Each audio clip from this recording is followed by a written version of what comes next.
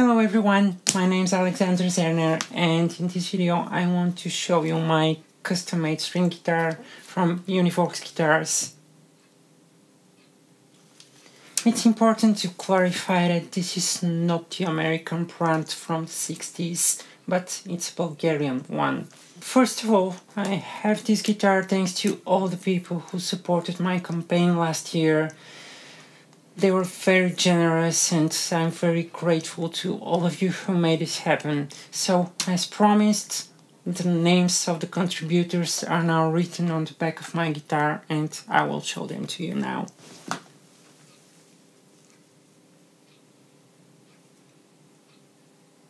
And there's one more name up here. Now, let me tell you a bit more about this guitar. It's a multi-scale 8-string. I play in standard tuning, so in this case it goes all the way down to low F sharp. So yeah, it jams. It's a neck-thru, which I love because it gives more sustain and also very comfortable access to the highest frets. It has a maple neck with a scalloped fingerboard. I hope you can see that here. It actually doesn't make the playing easier, but it gives you more control of the string, especially when it comes to the vibrato, something that I like to call a 3D vibrato. The scalping allows you to bend the string in one additional direction, so it gives very smooth transition between the pitches, and the vibrato becomes very beautiful and dramatic. The neck is very thin and comfortable. The thickness goes from 20mm here at the first fret to 21 and the 12th fret, which of course requires carbon reinforcement, so it has one. The neck has a compound radius starting from 15 inches up to 20 inches up here, and the width goes from 58mm at the nut up to 78mm up here. It has large jumbo frets, in this case 29, which I actually use. And of course it has my custom moon face inlays, which I designed by myself. I went for a multi-scale, in this case 25.5 inches on the top end and 27 on the bottom, because it follows the hand movement more naturally. You can see the angle of the arm actually corresponds to the angle of the frets. And also this is the reason why the stride fret is number 9 here, because this is where my arm forms a 90-degree angle to the neck. Another important thing is that string tension is distributed much better and you don't have to deal with this annoying problem of having first string too tight while 8th string becomes sloppy, so it's a kind of kill two birds with one stone thing.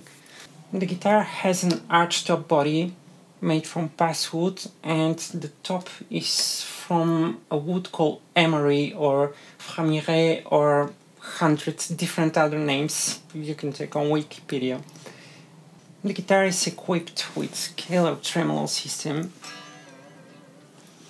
I will put the link to this model into the description, and I will do a separate video about scalar because it has a lot of cool features and it will be easier to explain all the details in another video. I'm using EMG pickups. These are a set of 808X, which are awesome pickups, I love them, and I will do another video especially for them. You can find the link in the description. About the controls, I actually never used a tone control, so I've got only a volume pot here. The switching system is a bit odd. I designed it for my personal needs because I hate searching for the correct position during a live performance. So the system consists of 2 switches. This one changes between the bridge humbucker and second position, which is selectable by the smaller switch. It changes between neck humbucker and middle position. I've done this because I almost never used the neck humbucker alone, but I use the middle position a lot, especially for clean sounds.